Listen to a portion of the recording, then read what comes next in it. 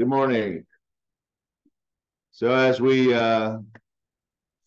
sometimes remark, in the world of surgery, named lectureships are a big deal, and none in this department bigger than the Samuel Gross Lectureship, which is a singular honor in the Department of Surgery, where we invite some of the world's leading authorities, science and surgery, to take part in your education for a couple of days. And it's really a pleasure this year to invite some friends and colleagues in honor of Dr. Gross. Samuel Gross, for those of you who don't know or don't remember, is the father of American surgery. He is largely credited with being the true father of American surgery, and that the American surgical, the highest honors are in his name as well. But Dr. Gross got his start, actually his second job. He spent a year in Cincinnati, but his first real job was chair of surgery at the University of Louisville, starting in the 1840s. He spent his happiest 15 years here. If you read his rather tedious 2-volume autobiography that I don't recommend that you do. And then he went on to found the famous Gross Clinic at Thomas Jefferson University. You've all seen this famous painting. It's a masterpiece of Thomas Aiken's painting of Dr. Gross with the bloody scalpel, masterpiece of 19th century American art. But Dr. Gross was truly an amazing individual, prolific author and scientist. He got in trouble in his laboratory. He did surgical research, which was rare at that time. He did research on intestinal suturing using dogs, and the dog lab was in the basement of the hospital, and they got fleas into the patient rooms. It caused a little bit of a stir. He had a little conflict with administration at that time, but Dr. Gross went on to fame and fortune, and in his honor, we have this lecture each year. So this year we have Dr. Steve Leach and Kathy Kirkland. And I will begin my comments by announcing that just prior to this lectureship, they formalized their academic partnership by getting married during a trip to Tuscany. So congratulations.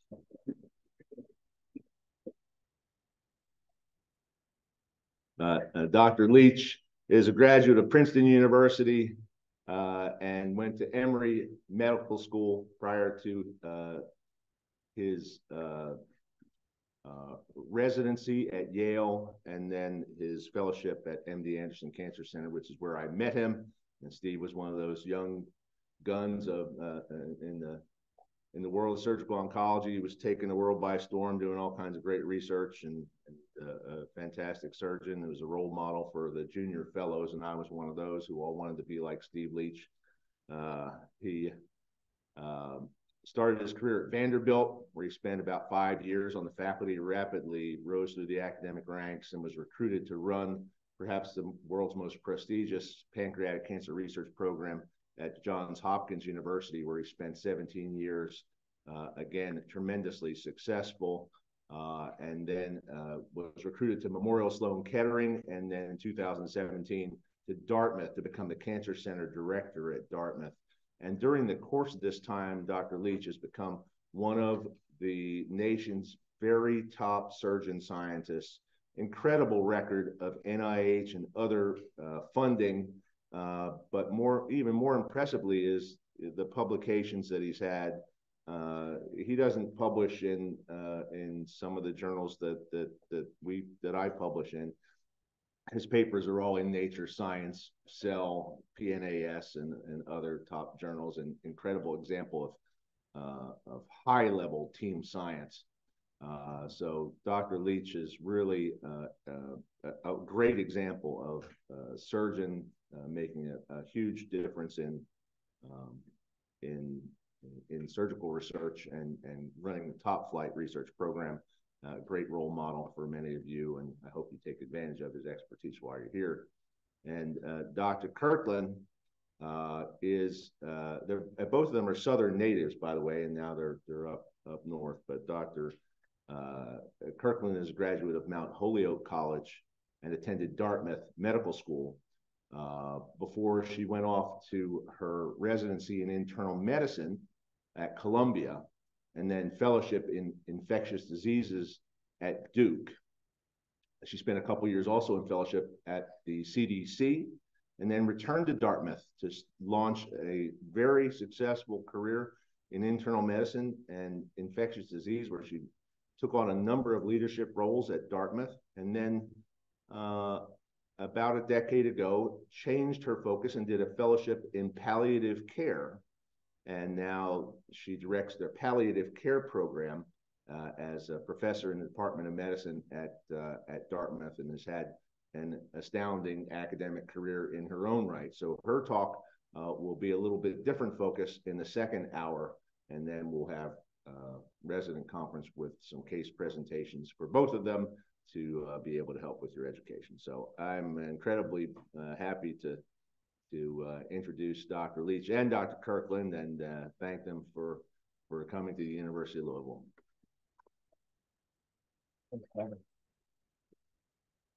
Thank you so much, Kelly.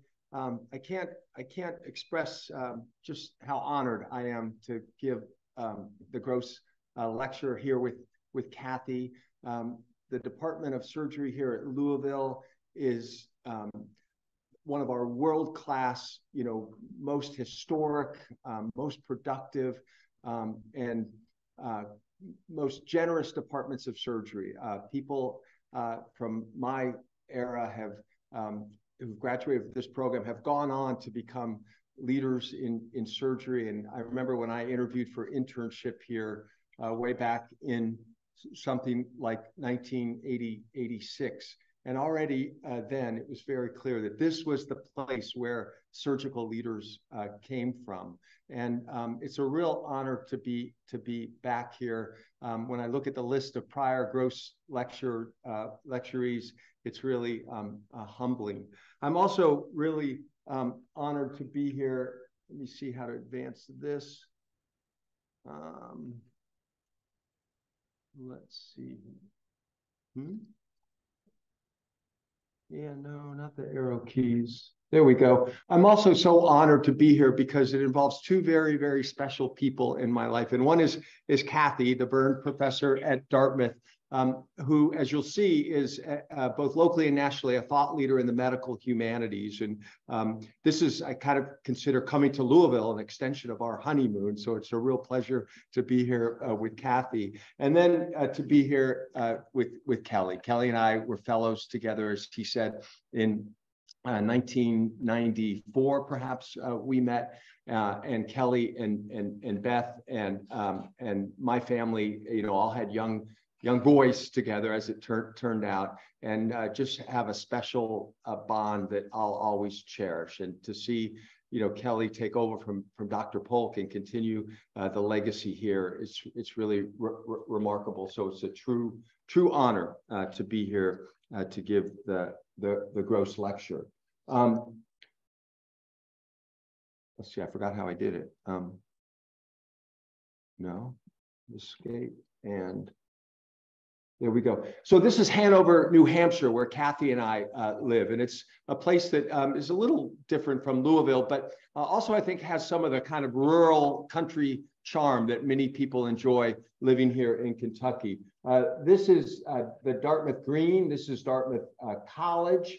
And then way up on the hill here, just 2 miles away, is the Dartmouth Hitchcock Medical Center. Unusual site for a medical center up in the woods, but a wonderful place to live and work. The mountains of New Hampshire here, the mountains of Vermont here. Kathy and I live right about here. And the talk I'm going to give today is a scientific talk, but I really want to make it relevant to surgeons, and especially surgical trainees. I'm going to talk about how we might think about treating pancreatic cancer, but also how we might think about launching careers in academic surgery. And it's been so impressive for me to come back to the department here at Louisville and see how academic training still looms larger here than in most departments of surgery around the country. And that's obviously a testimony to the leadership. But to think about how we may need to change our thinking a little bit as surgeons if we want to succeed academically. So I'm going to talk about rewiring the epigenomes of pancreatic cancer cells and surgeon scientists. And so I got interested in pancreatic cancer for the reason that that Kelly and many others are interested in it, because of the incredible technical challenges and the window to just miraculous anatomy and the opportunity to help patients, and clearly spent the early decades of my career doing a lot of pancreatic cancer surgery. It gradually occurred to me, though, that as much as I helped patients live a few extra years, often in the prime of life when they got to walk their children down the aisle or meet their grandchildren, that almost all my patients were still dying from this disease. And as surgeons, we have a kind of narrow window, a narrow view of the global pancreatic cancer patient population. Only about 15 to 20% of patients with pancreatic cancer ever come to surgery. The vast majority of them present with locally unresectable or disseminated disease, and really only have the option for extended survival with systemic therapy. And I'm involved with the Pancreatic Cancer Action Network, and in kind of a way that's a little bit tragic, if you will, we had a big celebration when the overall 5-year survival for pancreatic cancer crossed double digits recently, from longstanding single digits now up to 12%. So we're doing better, but we clearly have a long way to go. And one of the reasons why patients with pancreatic cancer don't do so well is, like, unlike many other malignancies where personalized oncology, that is treating patients according to the molecular profile of their tumor, have benefited patients with lots of different tumor types, certainly lung cancer, melanoma, colon cancer. In pancreas cancer, we still treat all the patients the same way. We treat them with one of two dominant chemotherapy regimens, either Abraxane and paclitaxel and gemcitabine, or this 5-drug regimen of FOLFIRINOX. And this really provides benefit for some patients, but really marginal benefit for patients overall, with changes in median survival from just 2 to 3 months. And this is what happens when you treat patients without the benefit of biomarker-selected therapy. And I want to talk to you about how we might move away from this situation today to one of treating individual patients with individual therapeutic regimens based on molecular biomarkers. And when I was at Memorial Sloan Kettering, I led an effort where we sequenced the tumor genomes of 1,000 patients with pancreatic cancer, most of whom had classic pancreatic ductal adenocarcinoma.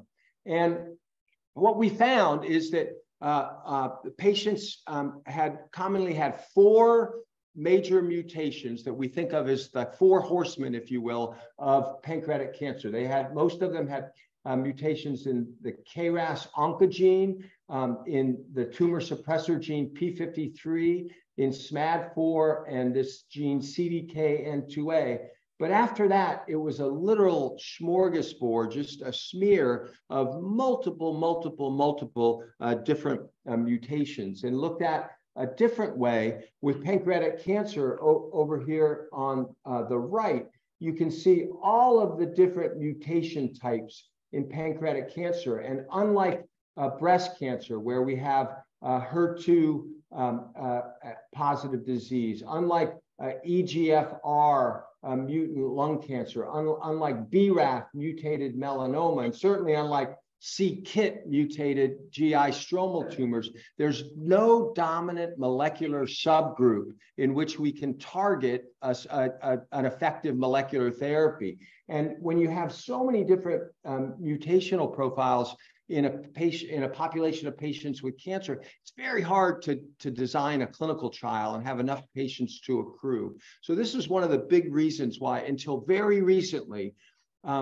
we didn't even have Medicare approval for sequencing the genomes of pancreatic cancer patients because there was no targeted therapy that we might use based on that sequencing. And that all changed recently, though, when here's the distribution of all these single-digit mutations in different genes in pancreatic cancer. There's one exception to this, and this is this DNA damage repair group of genes, including the breast cancer genes, BRCA1 and BRCA2. And we know that patients with ovarian cancer with these mutations are exquisitely sensitive to various forms of therapy, including platinum-based chemotherapy and drugs in the class of PARP inhibitors. And so this raised the possibility that when we add up all these mutations together, as many as 10% of patients might have mutations that sensitize them to these drugs. And sure enough, that proved to be the case. So this is a trial that was run by my colleague Eileen O'Reilly at Memorial Sloan Kettering, where she took patients with metastatic pancreatic cancer and treated them with gemcitabine with cisplatin and a PARP inhibitor, veliparib, in metastatic breast cancer. And the patients in orange are patients who don't have mutations in breast cancer genes. Patients in blue are patients who do. And this is a so-called waterfall plot where from baseline tumor volume, you can see the reductions or lack of reductions in tumor diameter in association with therapy. And you see none of the patients without mutations in the BRCA genes had meaningful responses, where patients with mutations in the breast cancer genes, some of them had complete clinical responses. Some of them with metastatic pancreatic cancer had stable disease for up to 3 years. And this was really revolutionary for patients with metastatic pancreatic cancer who usually have survivals measured in the 6-month range. And so from this baseline of non-biomarker driven therapy, this was the first evidence of a shift from non-biomarker driven therapy to biomarker driven therapy in this disease with gem-Abraxane and a PARP inhibitor. And patients with pancreatic cancer are actually now completing chemotherapy who have these mutations, and they're going on oral maintenance therapy with PARP inhibitors. And just the thought of something like maintenance therapy in pancreatic cancer and patients with metastatic disease, not all obviously, but many are now leading active lives based on this biomarker-driven therapy. So the question is, what other biomarker-driven therapies can we develop? And so I'm going to tell you a story that's really come to clinical productivity recently. It's a story led by an unbelievably talented surgical oncologist, Vinod Balachandran, who worked as a postdoctoral research fellow in my lab at Memorial Sloan Kettering. And Vinod was puzzled by the fact that patients with pancreatic cancer we were seeing no benefit from revolutionary advances in immunotherapy, these immune checkpoint inhibitors, drugs like ipilimumab and nivolumab, Yervoy, Opdivo, while they were allowing extended survival and 30–40% response rates in patients with metastatic lung disease, metastatic lung cancer, metastatic melanoma. The response rate in pancreatic cancer was just 1%. And so pancreatic cancer is classically thought to be an immunologically cold tumor, in part because it doesn't have as many mutations as melanoma tumors or lung cancer tumors have. And it was felt to just not have enough mutations to alert the immune system. And so Vinod was puzzled by this and wondered, how we could what we could learn about the immune landscape in human pancreatic cancer.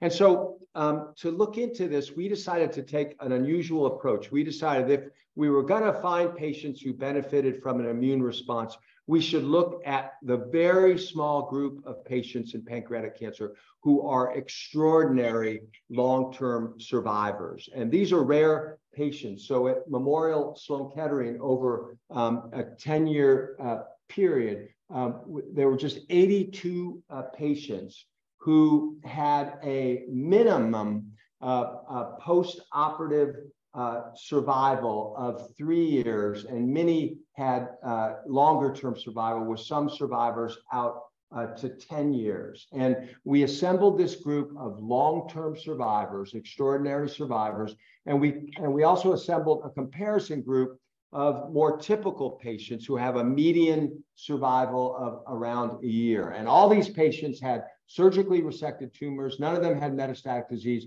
None of them had received metastatic chemotherapy. And we had a bank of tumor material to study for this group of extraordinary resected pancreatic cancer survivors. And we just started looking at what was going on with the immune system in these tumors. So this is multiplexed immunofluorescent staining to characterize T cell infiltration into these tumors, which with lots of different markers. I point out CD3 is a pan lymphocyte marker marking all T cells in yellow. CD8 marks cytotoxic T cells, and granzyme B is a marker of cells actually involved in the killing of adjacent tumor cells. And you can see this is a typical image from a short-term survivor. They have a cold tumor. There's very few T cells, very few lymphocytes here. Whereas in long-term survivors, we tended to see very dense T cell infiltrates, suggestive of an active immune response. And when we quantified that, we found that long-term survivors had a threefold increased density of infiltrating CD8 positive T cells and a 12-fold increase in cytolytic CD8 cells expressing granzyme B, actively killing tumor cells. And we sequenced the T cell receptors in these patients' tumors and found that they had a much more diverse T cell repertoire. And using gene expression profiling, we saw lots of evidence of active immune response in the long term versus the short term survivors. So it looks like long term pancreatic cancer survivors after resection have immunologically hot tumors characterized by more T cells, an immunogenic microenvironment, and a polyclonal T cell response. So the question is, what are all these T cells responding to? We didn't think pancreatic cancer had that many mutations in which T cells might be alerted and mount an immune response to the tumor. And so at the time, we were increasingly aware that in a lot of immune responses, including immune responses to melanoma, which is our probably most immunologically hot tumor, the tumor type that's most potent at eliciting an immune response. And in autoimmune diseases like Sjogren's syndrome, like lupus, and immune responses in some viral infections, that when folks had studied what the T cells were actually recognizing in the context of melanoma or autoimmune disease, they were recognizing autoantigens and tumor antigens that resembled infectious pathogens. So if you think about it, the immune system never evolved to protect us all against cancer, right? We are in an ancestral environment. Early humans didn't live long enough to get cancer before they were, eaten by a saber-toothed tiger or something like that. Rather, they died of infections, and the immune system evolved to protect against infection. And so we wondered if this precedent from autoimmunity, where in a multiple sclerosis setting, T cells respond to autoantigens that resemble mycobacteria. We wondered if in our pancreatic cancer cells, could the T cells be responding to mutational antigens on tumor cells that resembled microbial pathogens. And so to look into this, we did whole exome sequencing on a number of tumors, some 50-some tumors, and called our mutations. And then we asked in really complicated, I'm not going to go into this computational biology and bioinformatic techniques, we asked which patients had mutations that had sequence homology to sequences from microbial pathogens. And when we did this analysis and created a neoantigen, a mutational antigen quality score based on how a patient's tumor mutations resembled antigens from microbial pathogens, we found that it wasn't the number of mutations that defined survival, it was the quality of these mutations, and specifically how closely the mutations in a patient's pancreatic cancer mimicked antigens from infectious pathogens.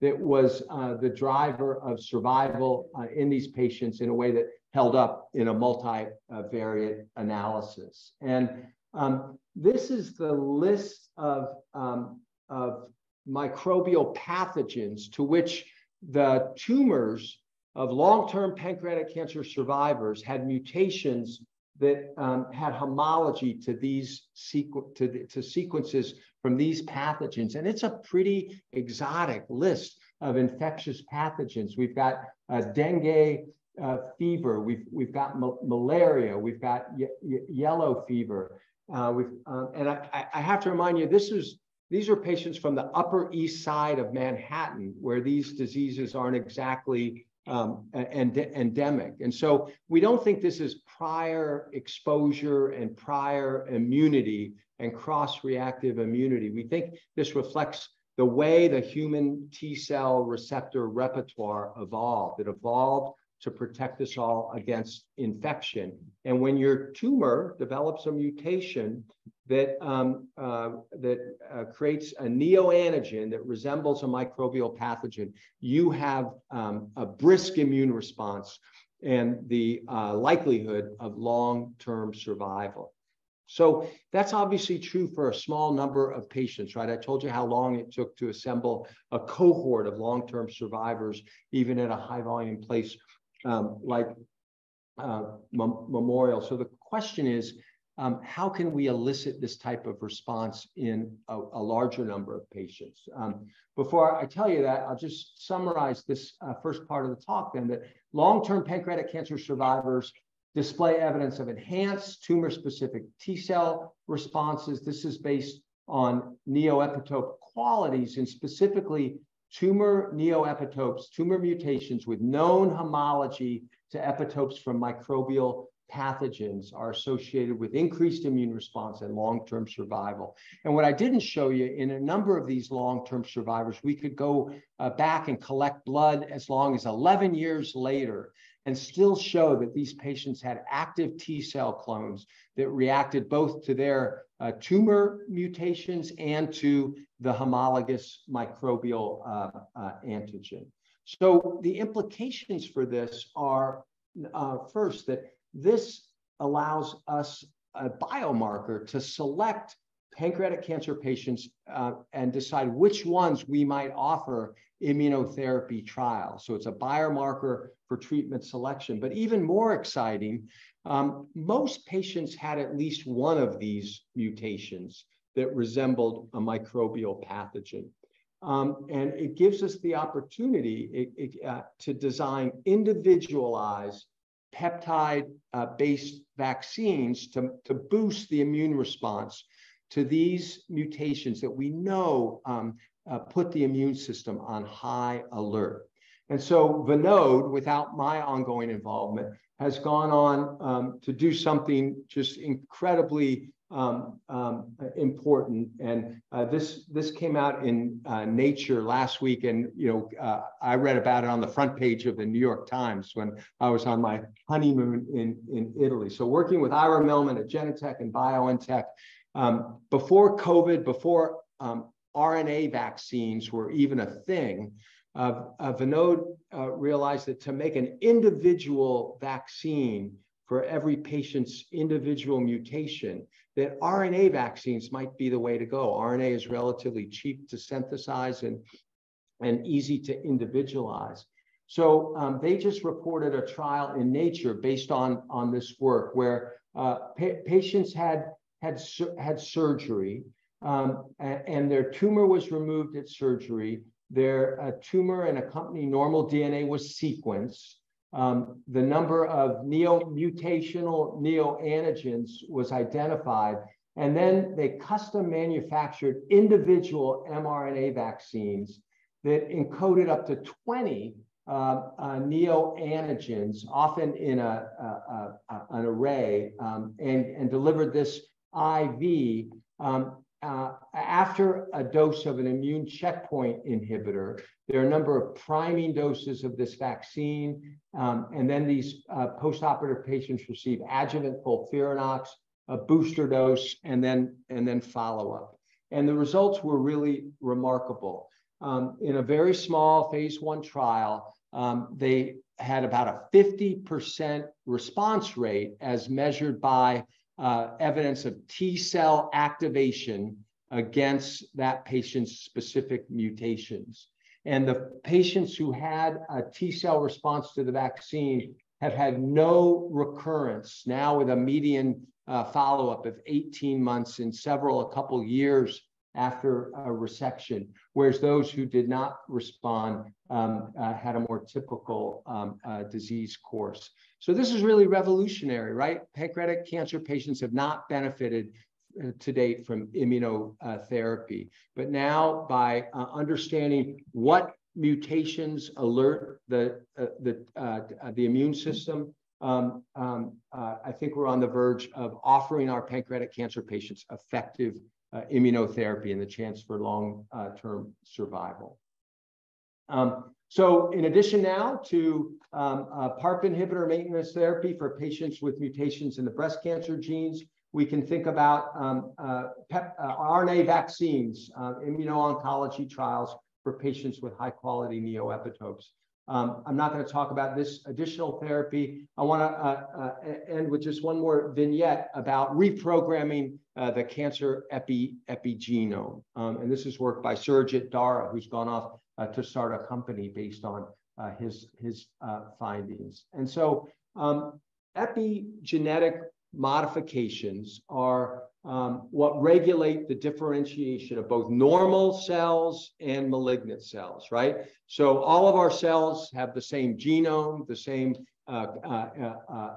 DNA code, and the epigenome, if the DNA code are the alphabet of our genome, it's said that the epigenome are the punctuation marks that determine how that alphabet is read, right? And our human genomes are 3 billion nucleotides long, right? The equivalent of 1,000 copies of War and Peace, all folded up in our single cells. The length of DNA in one human cell is 6 foot 8 inches, which I looked it up was the average size of a power forward in the Denny Crum era of Louisville basketball, right? So 6 feet 8 inches of DNA packed into each of our individual cells. And the way that gets packed is through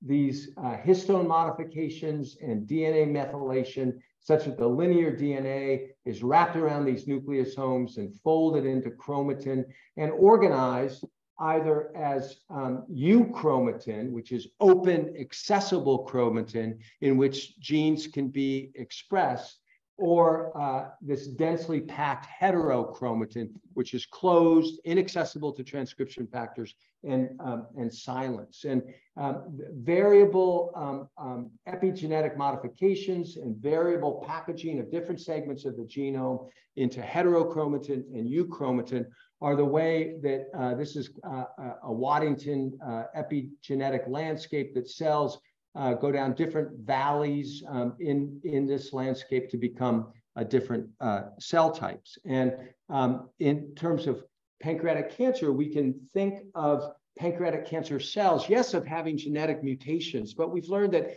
it's not the mutations that drive the difference between a primary tumor and a metastatic tumor. The mutational profile, there's no metastasis mutation. The mutational profile of primary and metastatic cancer cells is essentially the same.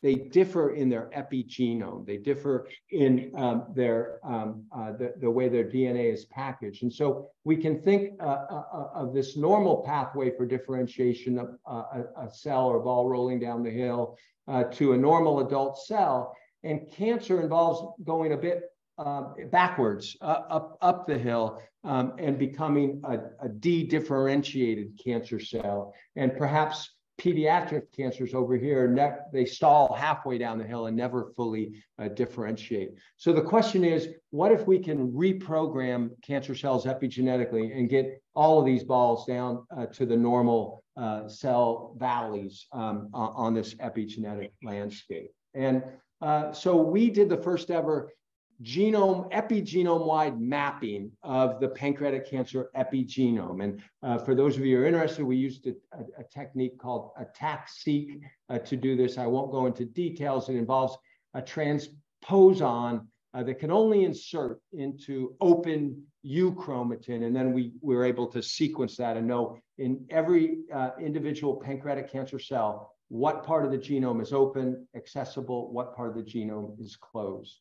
And what we found is that about 1,000 loci in the human epigenome out of 100,000 that really define short versus long term recurrence. The column that's topped in blue here are patients who had not recurred within a year after surgery, and the patients in red here are the patients who had recurred. And these are these 1,000 peaks, and you can see how they define the two groups, a positive prognosis group and a negative prognosis group. And this is the way these two groups map out in terms of actuarial survival. And we also found that within these open chromatin peaks, that there were certain transcription factor binding sites, including one for a transcription factor called HNF1 beta. And we found that the tumors in the non-recurrent group had robust staining for HNF1 beta, while in the recurrent group, they did not. And this also stratified survival. So this was a huge effort involving whole epigenome, ATAC-seq sequencing and bioinformatic analysis that took months and generated some interesting results. But this was never going to be clinically applicable. There wouldn't be time to generate all this information in a clinically relevant time frame, and this was just too expensive to ever be clinically relevant. So Surgeon had the great idea to turn all this into a little simple microarray and put those 1,000 spots of DNA onto a glass slide to make this a really simple 1-hour test. And this just shows that this ATAC array technique, when you compare it to the ATAC-seq technique, they had really wonderful concordance. So greatly simplified the method, now to the point of being clinically, being accomplishable in a clinically relevant time frame. And when he applied this ATAC array and this HNF1 beta immunohistochemistry, he was able to define 4 groups of patients according to their score on these two assays that had 7-fold differences in post-operative disease-free survival. With, you can see the poor prognosis group here having a median survival of only a matter of months, and the positive prognosis group here having a survival that approached 4 years. So, and this is all based on their epigenome. So we now have about 40 epigenetic drugs that are in the process of getting evaluated and approved by the FDA. And they're a real hot topic in cancer therapy. Can we reprogram cancer cells? And if I was in this group of patients who were predicted to do very poorly based on the organization of their chromatin in the epigenome, I'd be someone who wanted to go on a clinical trial with one of those drugs. If I was one of these patients in blue with a very, very favorable epigenome, I wouldn't want anyone monkeying with it, and I wouldn't go near an epigenetic, drug with a 10-foot pole. So this becomes now another biomarker to select patients for clinical trials involving epigenetic therapy. And so if we can take patients with these poor epigenetic profiles and turn them into patients with good epigenetic profiles, we now have a clinical trial underway at Dartmouth evaluating this approach as a way to select patients to go on clinical trials for epigenetic therapy. So this becomes another potential biomarker to start individualizing treatment to pancreatic cancer patients the way we individualize treatment with many other tumor types. And I think there are many other likely biomarkers out there that are likely to be discovered beyond the time frame of my professional career. But I think it's a really exciting time to pursue these kinds of studies. So what about the epigenome of surgeon scientists? So I'll tell you a little bit of a personal vignette. I grew up loving biology. I majored in biology in college. I did some lab research in college. I went to medical school and spent 4 years, memorizing facts and learning how to take care of patients, and really kind of got away from a longstanding love of biology and research, I think it's fair to say. And I did my general surgery training at Yale, and I had the opportunity to spend 2 years in a cell biology lab at Yale. I went out after my second year and had an incredible experience. Got really lucky. The project worked, the experiments worked the first time. I didn't know what I was doing, but it all went remarkably well.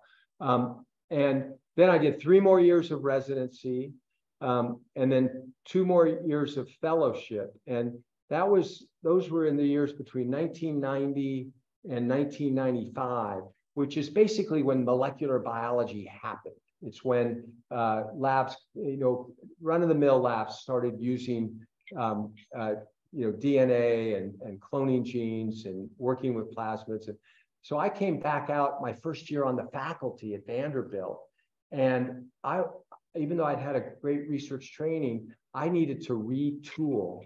And so as an assistant professor, there was a young faculty member there, Jennifer Pietenpaul, who subsequently went on to direct the Vanderbilt Cancer Center. And she graciously accepted me as an assistant professor, but really a glorified postdoc in her lab. And I kind of had to retrain.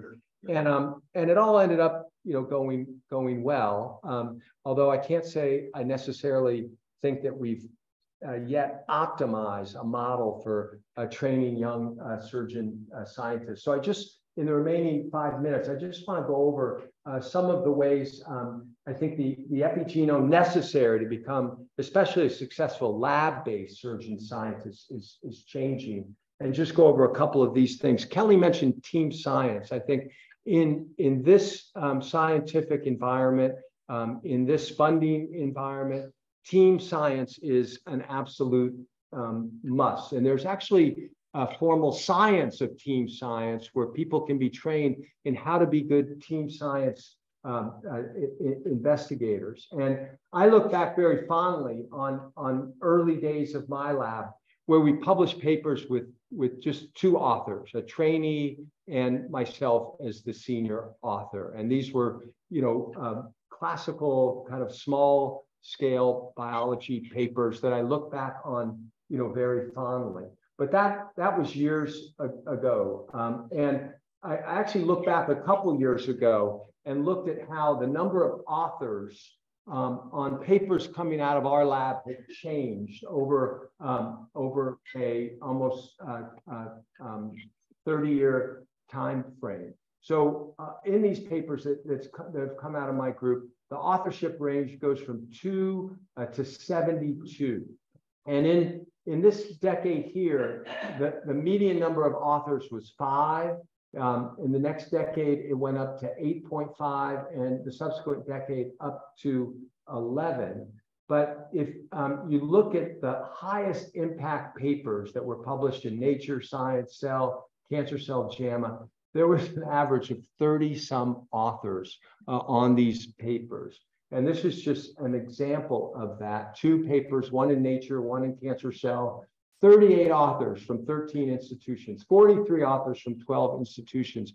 And this work would have never been done without these teams of surgical oncologists, medical oncologists, molecular biologists, computational biologists, radiation oncologists. And it just, I think, exemplifies the way we do science today. And I'd also suggest that this type of team science offers trainees optimal training opportunities. So they get to be the quarterback, right? None of the senior faculty members on these papers know everything about the entire project, right? I can't understand the computational biology. Someone else can't understand the epigenetics. But by putting trainees in the middle of these types of teams, you really give them the opportunity to interact with a broad array of scientists and really extend their people management skills and their scientific management skills. So I don't think it's any accident that the 2 lead authors on these two of the higher profile papers from my lab, Vinod and Luisa Escobar Hoyos. Vinod now an associate professor at Memorial, Luisa an assistant professor at Yale. Both won AACR Career Development Awards. They're both Damon Runyon Fellows, I think, because they were able to quarterback these big team science teams. So I think that's one point I want to make. And then I don't have to tell this group in this department where mentorship has loomed so large, just how important mentorship is. And I think that it's not just a must, but we as surgical scientists need surgical mentors and we need non-surgical mentors to extend the breadth of our scientific, the breadth and depth of our scientific training. I think that bioinformatics and computer program are now a must in any type of research, in lab-based research, in healthcare delivery science, and although I'm a little bit too old to learn how to program in R, I do believe it's easier to learn how to do computer programming than it is to do surgery, and that anyone who's interested in a career in academic surgery ought to learn it. And then I just want to emphasize the need to be all in, that I think that surgical science needs to be done as a passion, as a lifelong commitment to discovery, and not just a path towards early career advancement of getting a great fellowship, et cetera. You have to love it. It requires appropriate training and optimized training paradigms. And I'm a big proponent, I'm a little loath to speak out with members of the American Board of Surgery in the room, but I believe we might be able to shorten the training time as in general surgery and shift research training into fellowships, be it in kind of primary care general surgery or in surgical subspecialties, to get surgical training closer to the period of starting one's own academic career, to avoid, for instance, the issues I talked about in my training. I talked about passionate commitment to science as a lifelong pursuit, and then of course protected time. And in my experience, absolute protected time, it's never going to be absolute for a surgeon with patients in the ICU, but blocked out protected time is important to do the work, but it's most important so that you can tell your scientific collaborators, I will be at that meeting at 3 p.m. on Thursday, and they can count on you to be a reliable collaborator, involves some relatively inviolate protected time.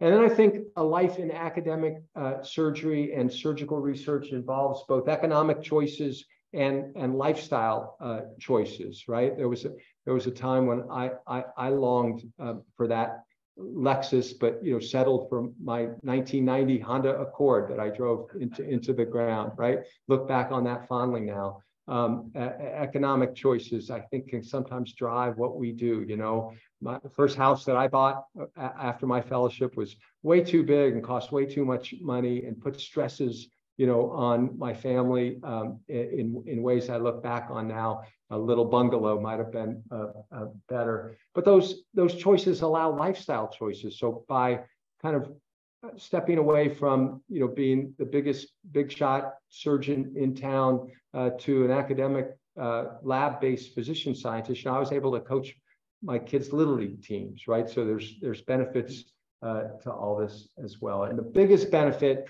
is the joy of surgery and the joy of discovery. You know, and my mentor in Baltimore, John Cameron, was fond of, you know, saying, if you find a job and you love it, you'll never have to work another day in your life, right? And that's how I know many of us who've had successful careers in academic surgery field. So those are just my thoughts on and how we might need to reprogram our epigenomes with the goal of becoming a successful surgeon scientist. So with that, I just want to thank Kelly again, and just acknowledge again what an honor it is to be the Gross Lecturer here in one of the country's greatest departments of surgery. Thank you.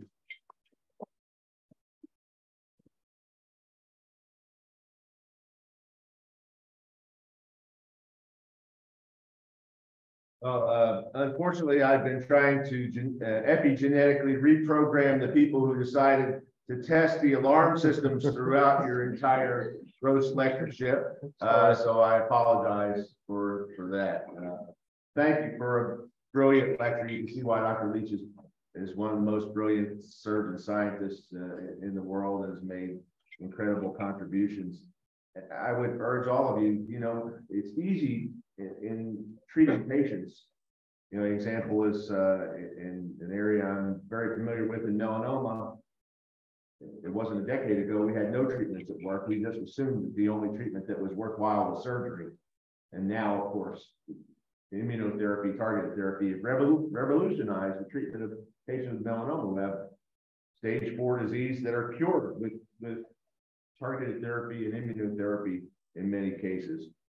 Unheard of previously when it wasn't long ago, we all just accepted, well, melanoma is a disease that doesn't respond to these kind of treatments. We just, you know, some people didn't accept that, and that's the translational science that led to this revolution. And pancreatic cancer is one of those diseases that many of us have accepted over the years that, hey, it doesn't work, immunotherapy doesn't work, chemotherapy doesn't work that great, it's a little better than it used to be. And most of the people are going to, almost everybody's going to die eventually of pancreatic cancer, even if they're resectable. And what you saw today is that just like engineers find that there's no problem they can't solve, and that's the challenge of their profession, scientists, that's the challenge of our profession, is to say, these are the most difficult problems. Dr. Leach has spent his career trying to address some of the most difficult problems in cancer. And we're on the verge of solving them.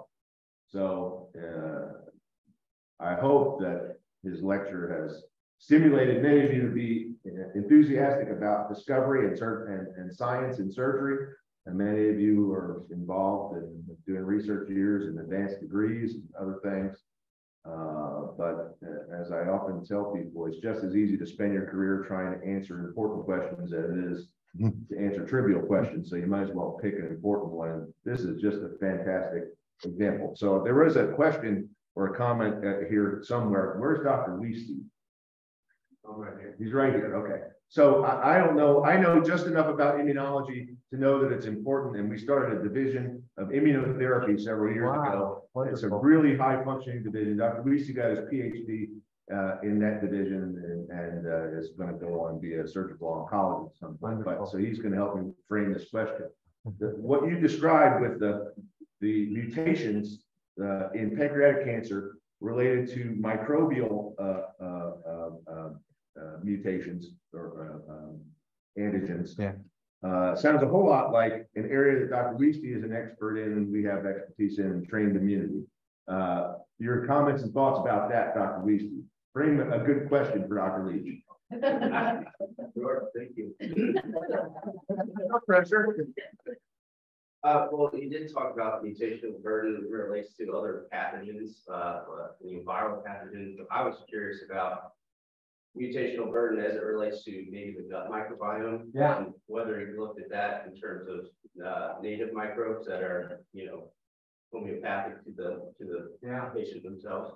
Yeah, I know it's obviously a huge next step to understand how the microbiome influences anti-pancreatic tumor immunity. One of my other former postdocs, Florencia McAllister, is at MD Anderson, and she's found, again, in good prognosis patients and bad prognosis pancreatic cancer patients, they have different microbiomes.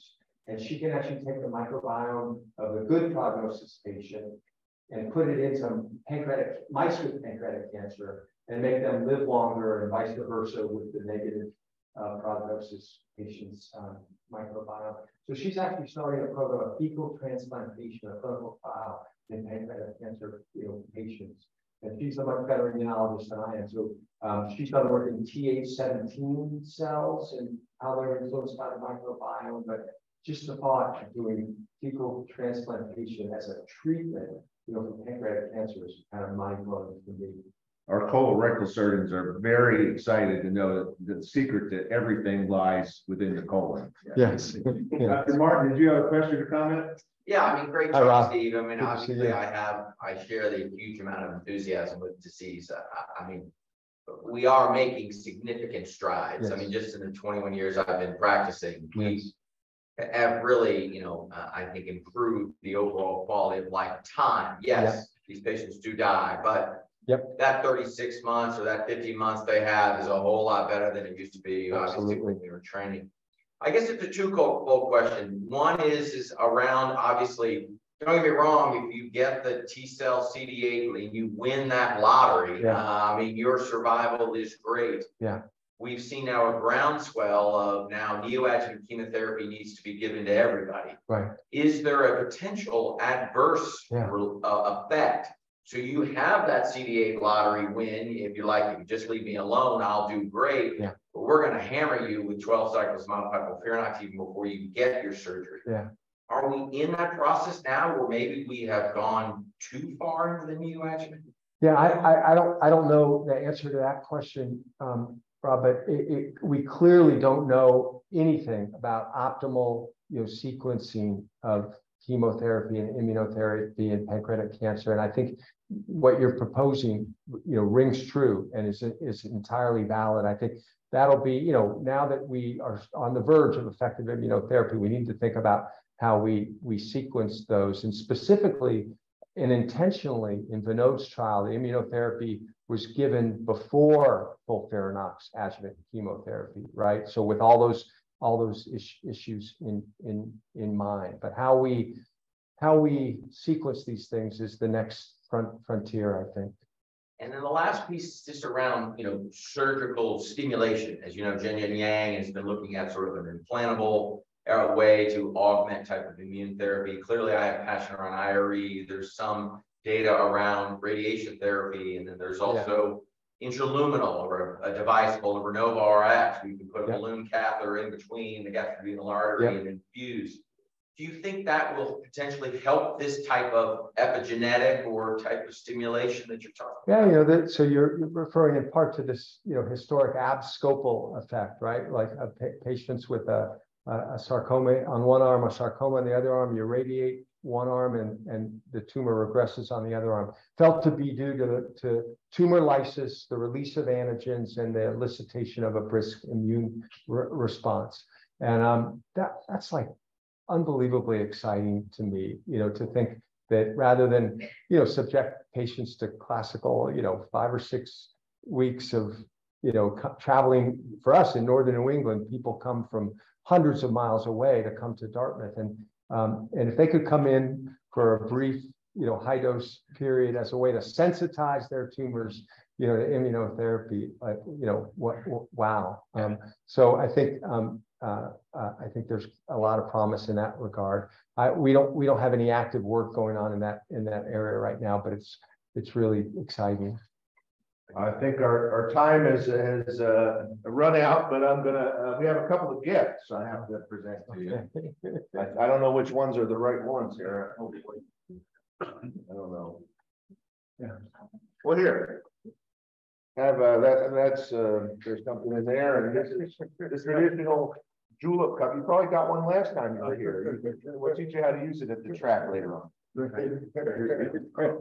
you get another picture with him. So yeah. We don't look any younger. Thanks, bro. All right, man. Okay. All right, quick break, and then we'll get back with Dr. Kirkland.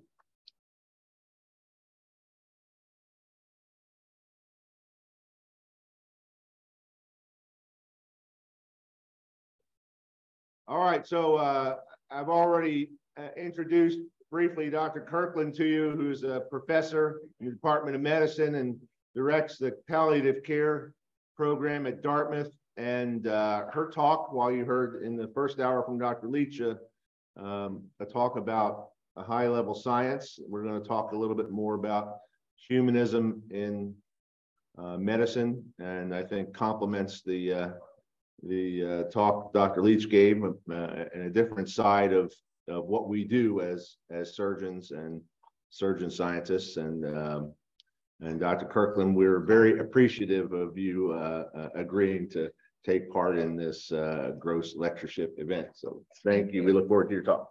Thank you.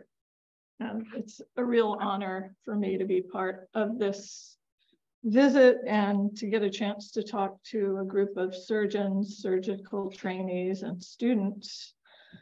And it will be a little different from Steve's talk, but I think complementary. So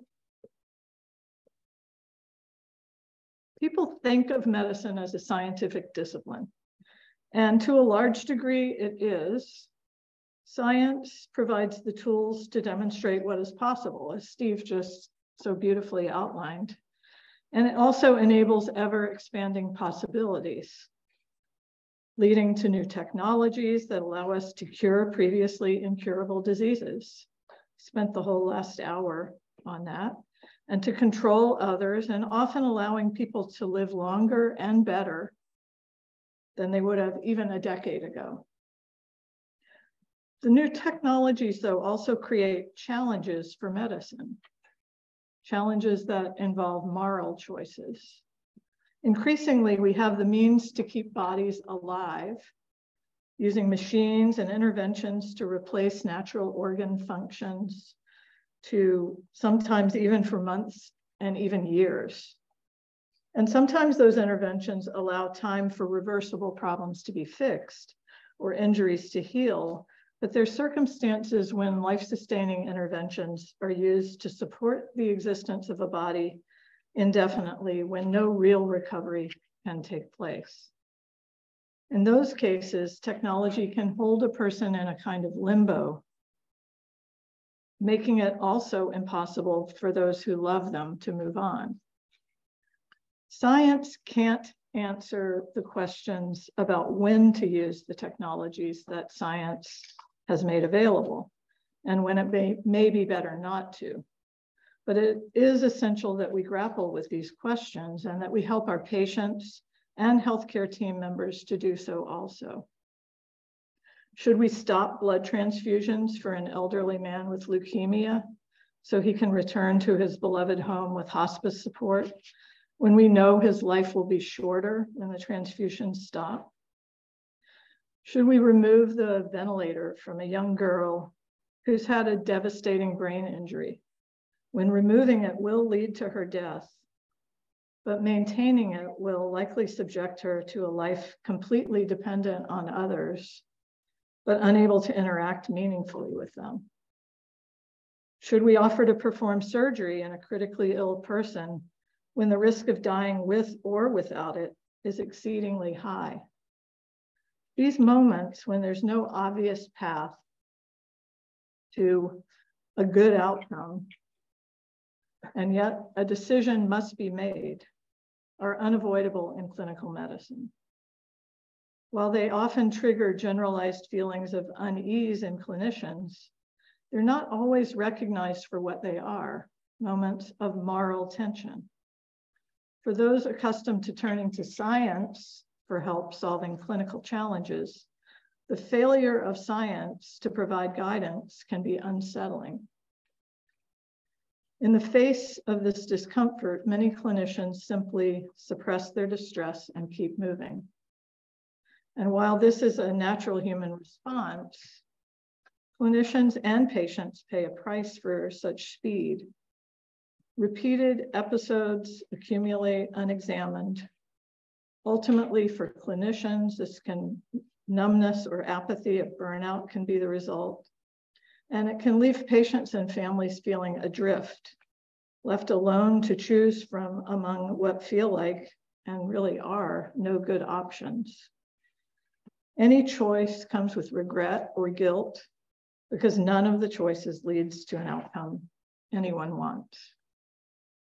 So if scientific training is inadequate, how can we prepare clinicians to recognize and respond to situations of moral tension? This part of clinical practice requires a different way of knowing, one that can be found in the study of humanities, and in particularly in the study of literature. To prepare clinicians to help patients navigate ambiguity and uncertainty and to face moral choices, a case can be made for simply teaching them to be better, more aesthetic readers. The term aesthetic reading is borrowed from the field of narrative theory. It's a term coined by a narrative researcher named Louise Rosenblatt to describe reading in which the focus is on the experience of reading itself, what happens between the reader and the text that yields the meaning, the feelings, and the deeper understanding. It's the kind of reading we do when we read a good novel or a poem. Rosenblatt contrasts aesthetic reading with what she calls efferent reading. Efferent reading is reading for the residue, that is, for needed information. This might sound more familiar. Efferent reading is what we do when we read the instructions for using a fire extinguisher. We're not looking for meaning, we're looking for how to get the fire put out as quickly as possible. Or how a student might skim through Cliff Notes before a class to get a quick summary of a plot or a list of characters. Medical school offers many opportunities to hone our efferent reading skills, which are critical for efficient and effective practice of medicine. Here are some examples. Differential diagnosis of hyponatremia, studying for the boards, and even approaching someone who's bleeding to death requires a quick efferent read to find out where is the bleeding coming from and how can I stop it.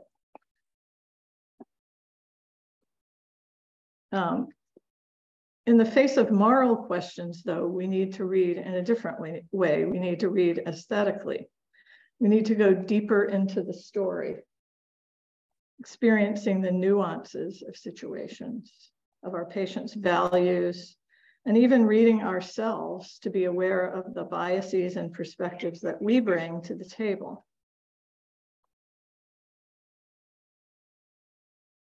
How many of you read for pleasure?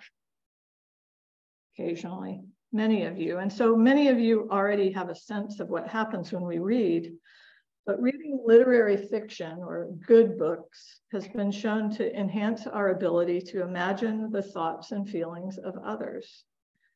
Keith Oatley, a cognitive psychologist and a novelist, has called reading the mind's flight simulator. As we turn ourselves over to a good book, we cede control of pace and tempo to the author, letting the story unfold as it does.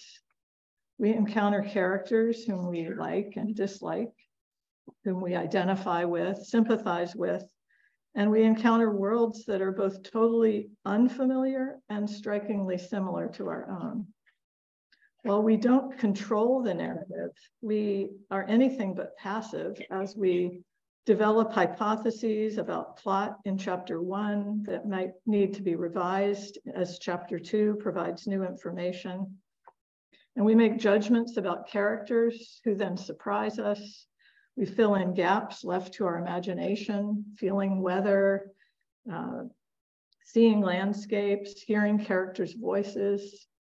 We see how complex characters respond to challenges, and we imagine how we might respond to similar challenges. We wrestle with ambiguity, with uncertainty, with suspense. Good books require aesthetic reading.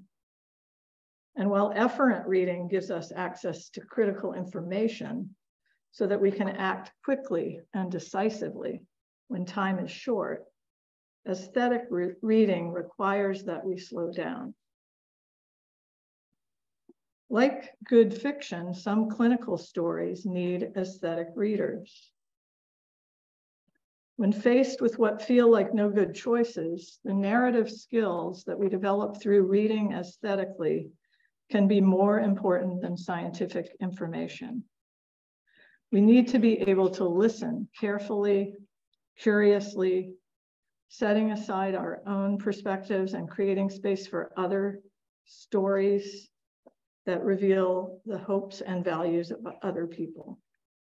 We need to draw on our imagination to consider possible futures, exploring scenarios, how they might unfold, considering how they might evoke guilt or regret or relief. We need to tolerate ambiguity, uncertainty, and inconsistency as we explore options with patients.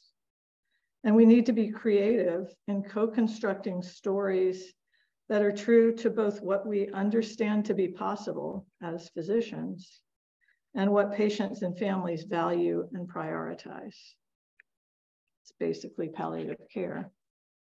As an aside, let me just mention that even when we read the same story, whether literary or clinical, we often see very different things. For instance, spend a moment looking at this painting that I've used as a text several times with groups, including surgeons, at different points in their career. A group of interns looking at this painting saw the technical, concrete aspects of the scene. They pointed out there's too much blood. They're not holding the tourniquet tightly enough. Not a smart choice to use a guillotine amputation. No extra skin to make a flap. The blue leg is unrealistic. The guy at the head of the table has 3 hands. When I drew their attention to the faces of the men standing around the table, faces that to me depict anguish, fear, disgust, resignation, the interns saw boredom. Now, a group of more seasoned surgeons looking at the same painting did not focus at all on the technical aspects of the painting or of the anatomy. While a nurse in the audience was struck by the suffering suggested by the patient's taut muscles and grimacing face, the surgeon's gaze rested on the surgeon himself. They pointed out that while everyone else looks away, the surgeon stays focused on the patient and on the job to be done.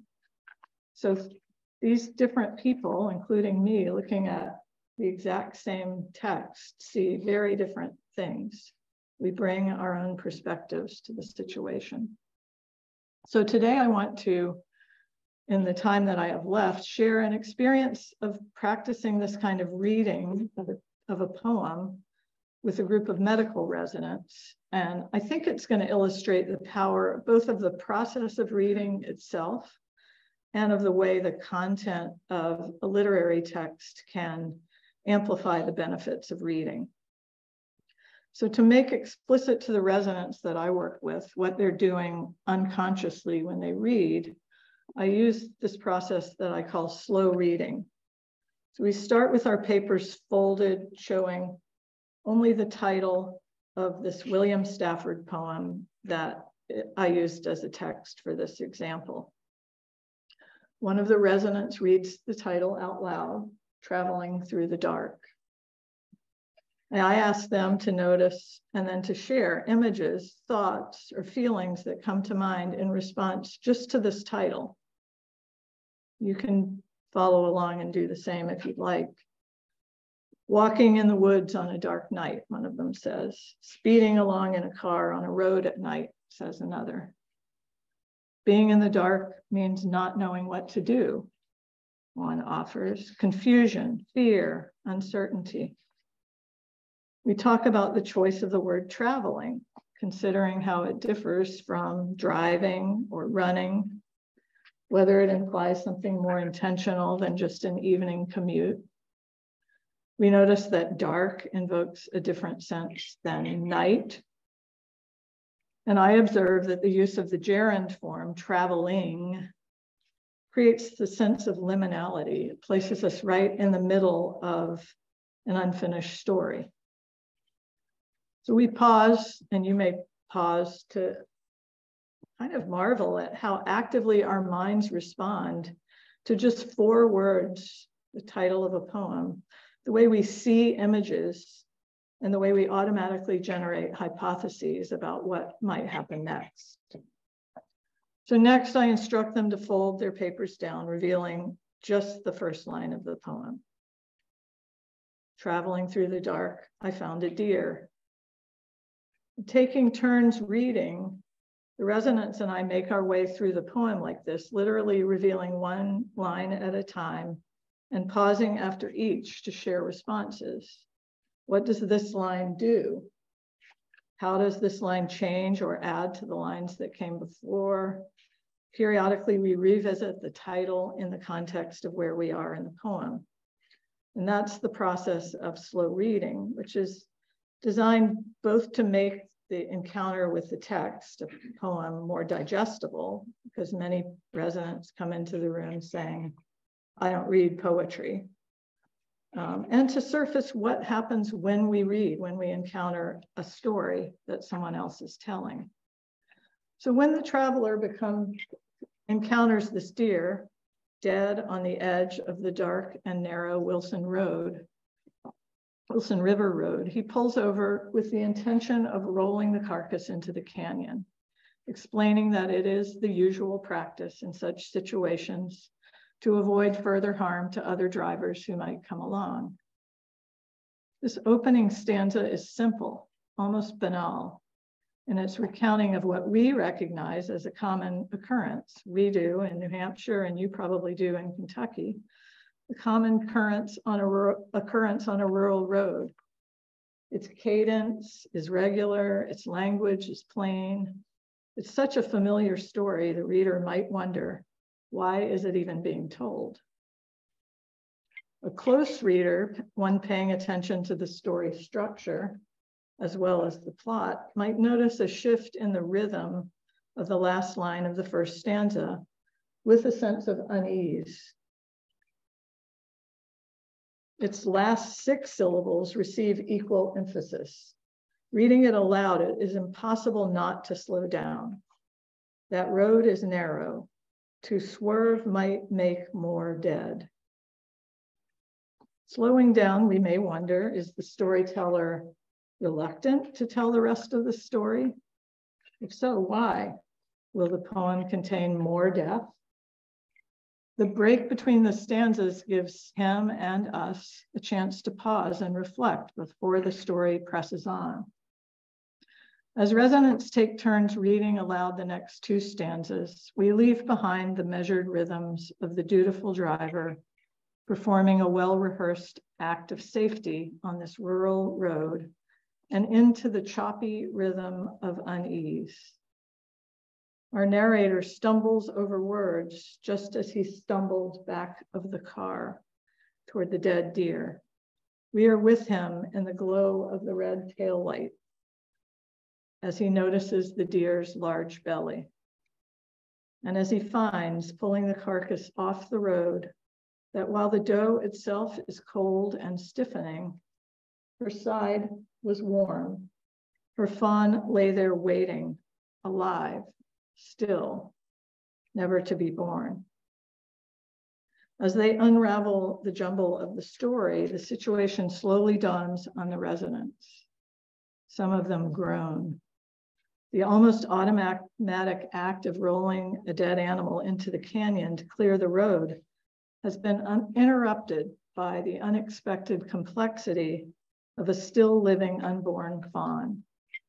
Everything feels different, heavy. A resident reading the third stanza aloud ends with the line, "Beside that mountain road, I hesitated." And I pause at that break between stanzas, wanting to hold us in this moment of moral tension. The room is quiet.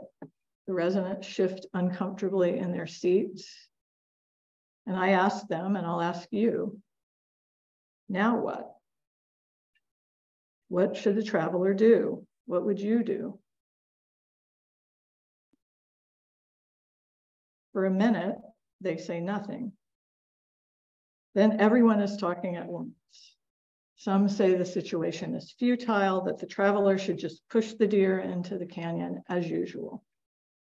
Others insist, no, he should do a C-section, try to save the fawn. Some argue animatedly about practicality and logistics. Does he have a knife? What would he do with the fawn if he delivered it? Some invoke principles. Life is sacred. We must try to preserve it. Others are resigned. The fawn will die anyway. Then one of them blurts, "This is just like the intensive care unit." Others agree. It's a no-win situation. Do I keep going with intensive care because the patient wants to live, knowing he's going to die anyway? Or try to convince the family to let us shift to comfort measures? Either way, the patient dies. It's awful for everyone. Others join in. It's terrible. It doesn't matter what you do. It feels like there's no right answer. I just try to get through it as fast as I can. Many of the residents agree. It's too painful to draw it out.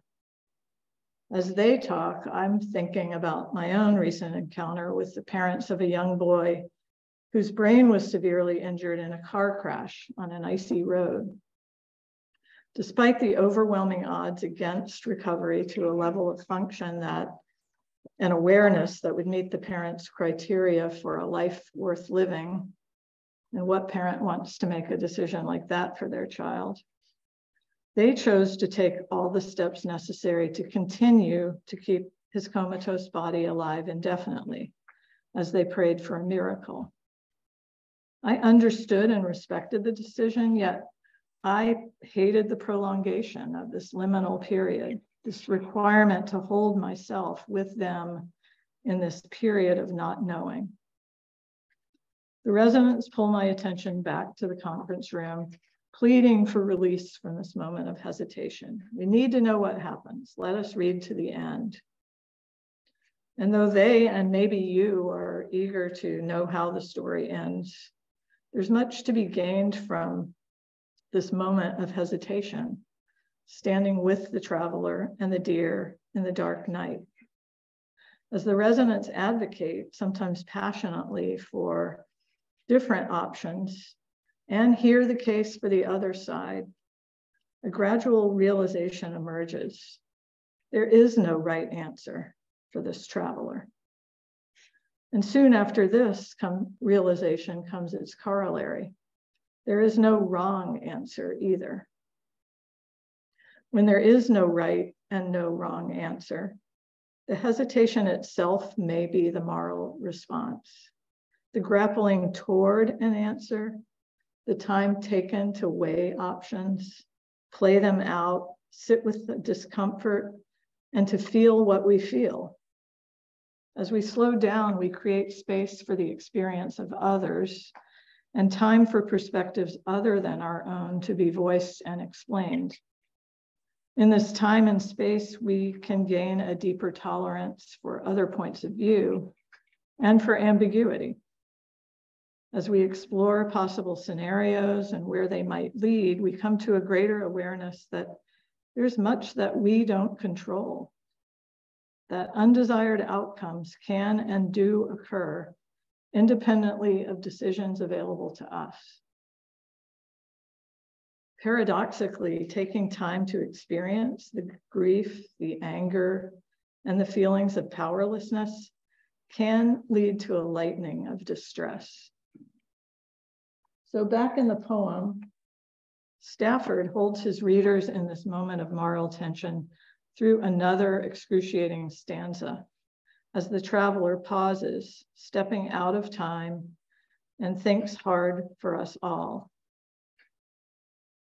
As the engine purrs and the exhaust glares, we, along with the traveler, hear the wilderness listen. It's not until the final couplet, indeed the very last line of the poem, that we will at last reach the resolution that the resonance craved. He makes a choice, but by the time he does, it matters less which choice he makes than it does that he felt the weight of the choice. And I'm not going to tell you what happens just yet, but I'll put up the whole poem at the end. In clinical medicine, it's sometimes obvious what to do, which technology to use, how to achieve the outcomes our patients are hoping for. But sometimes we, like Stafford's narrator, are traveling through the dark, faced with situations that have no easy answers. While our impulse may be to speed up, slowing down and using our aesthetic reading skills is the better response. The value for patients, families, and for healthcare teams is in creating the time and space for different versions of a story to be fully explored. In this process, both unwanted outcomes and feelings of grief and loss can be decoupled from right or wrong decisions.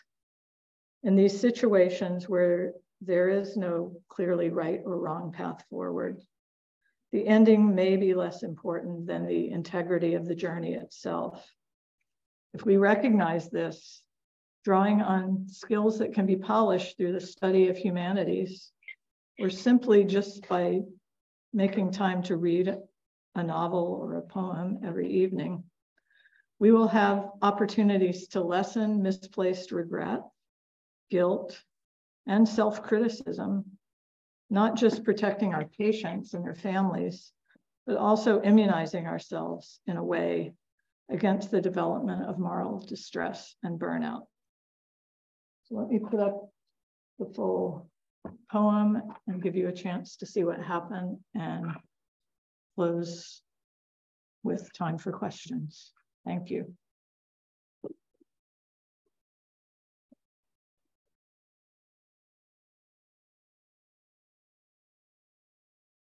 Thank you, Kathy. That really is a thought-provoking and different way for our residents to really think about the difficult situations.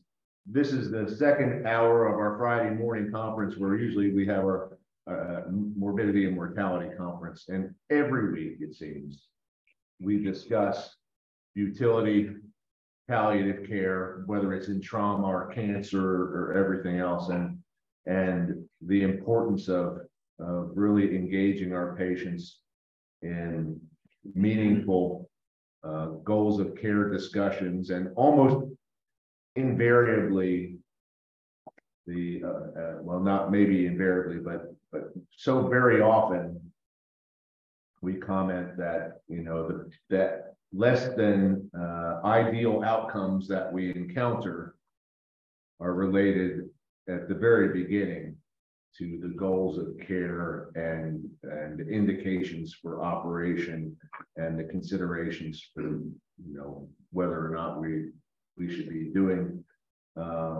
this operation or this procedure under these circumstances, and whether it's really going to benefit the patients or not. We understand that we're often put in a box where family and patient wishes are that we need to do everything, and then we see how badly that ends up. So I think this has been very thought-provoking and hopefully eye-opening for some of our trainees that might have some questions or comments, faculty, residents, students. Right. Thank you very much. It was wonderful thoughts. I wanted to ask you at the institution, now that we talk also about pancreatic cancer, when is the right time to involve palliative care in a condition that is, based on Dr. Leach's thought, almost university level? Is it a personalized approach, or is it everybody needs palliative care? And when at your institution, what's the timing of involving palliative care in a diagnosis of pancreatic cancer? Oh, and I think it's individualized. So a lot of this work is work that you are already doing as a surgeon.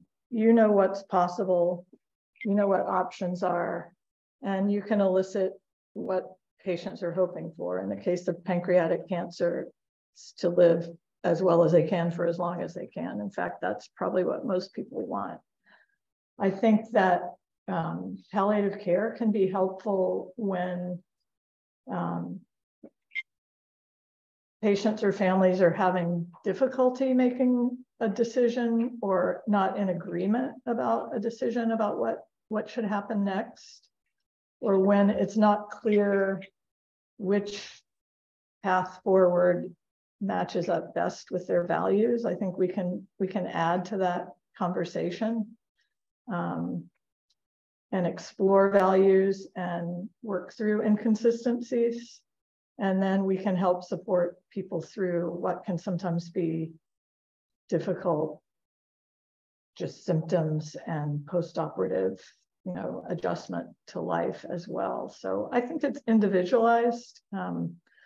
It's probably never too early or too late to bring us in to be part of a team.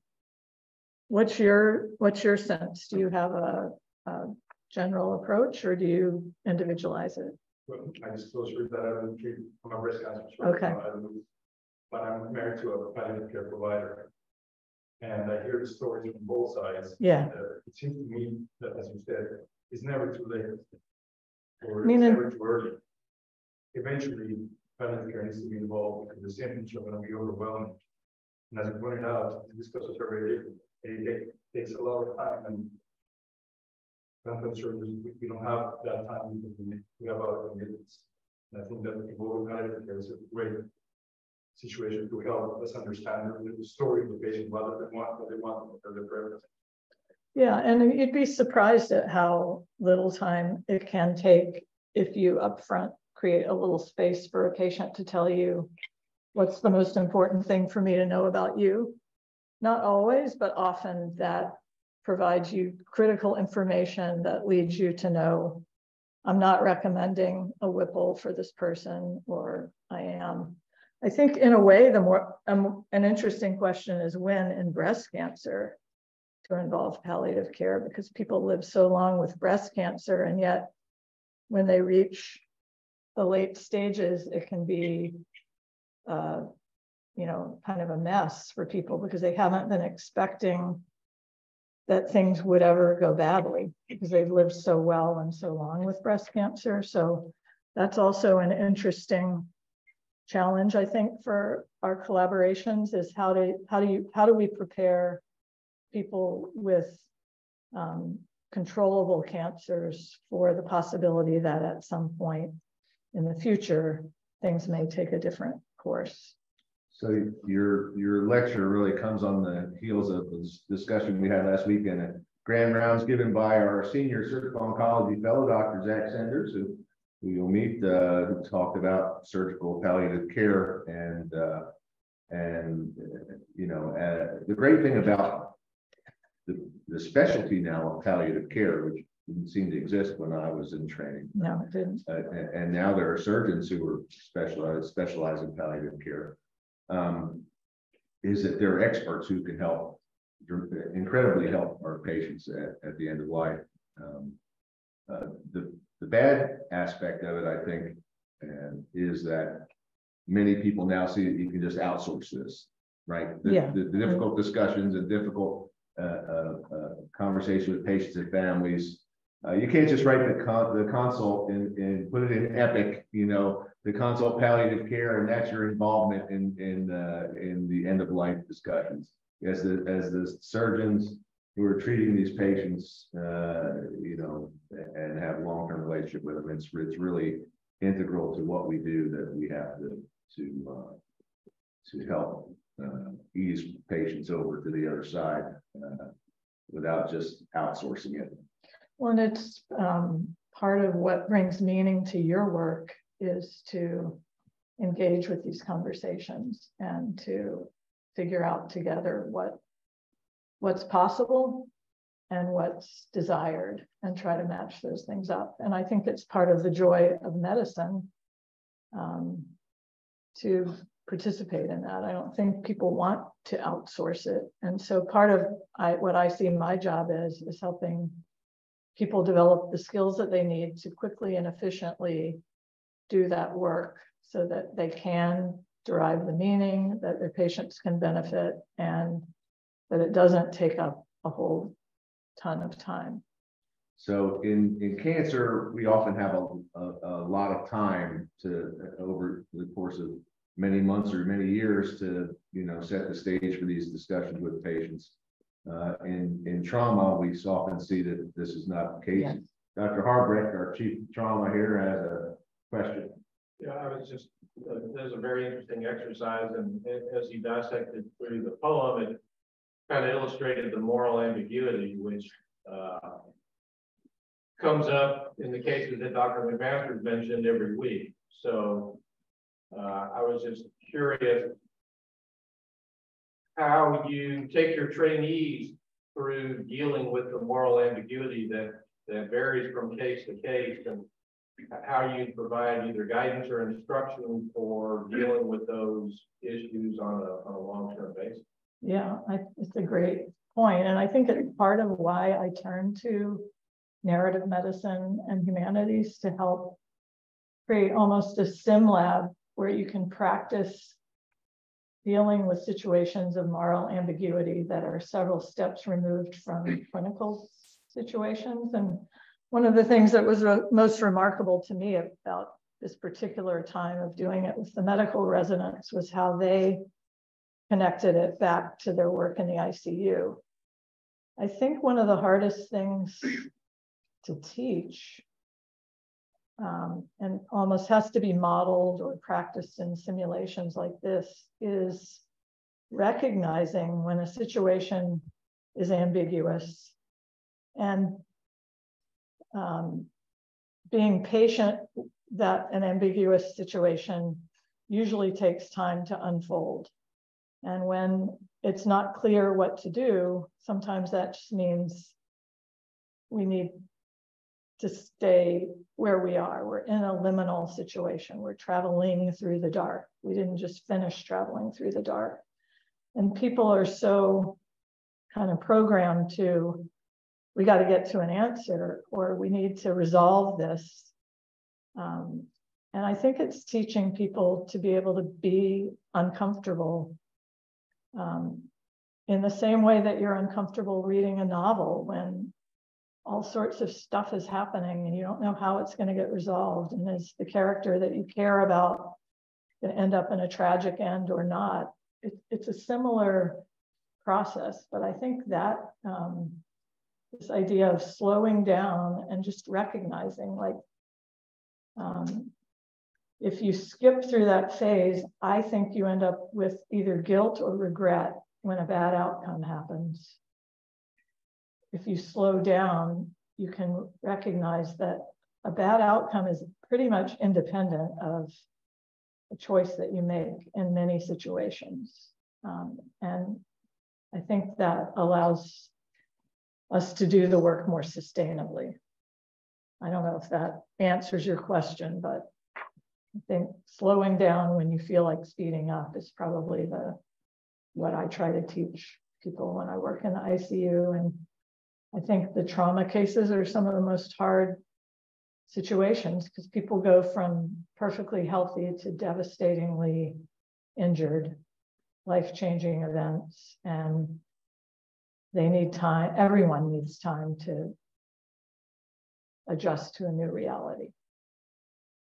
So I appreciate your comments about, you know, reading something that's not surgery, and perhaps some evidence that it actually has benefits beyond just entertainment. It's one of the great joys of, you know, after you finish residency and training and have some time, realize you can spend a little bit of time reading something that is not related to science and surgery, whether it's just you know, reading a little bit before you go to bed at night, or listening to audiobooks and literature. I think I can't say or don't know at all it's made me a better person or helped me do my job any better. Maybe it has, but I think it's a great lesson for everybody to try to enjoy and engage in this kind of slow reading for the many benefits that it may have, and maybe it'll even make you a better doctor. I think so. I mean, I hope I can make people feel legitimate that this is a part of your training that isn't being provided by your medical school or residency right now, but you can self-teach through simply reading good books. I ask as an interview question for Surgeon Fellows every year, or residents often ask, you know, what's the last book that you read that wasn't surgery? And they think that I'm trying to, you know, see if they're smart and read, you know, something besides surgery. And really, I'm just trying to get suggestions for good books to read. Every year I get a couple, you know, so. Other comments or questions? All right, if not, we're going to take a break and reconvene for resident conference. Oh, I have a present. You get a present too. Yeah. Wow.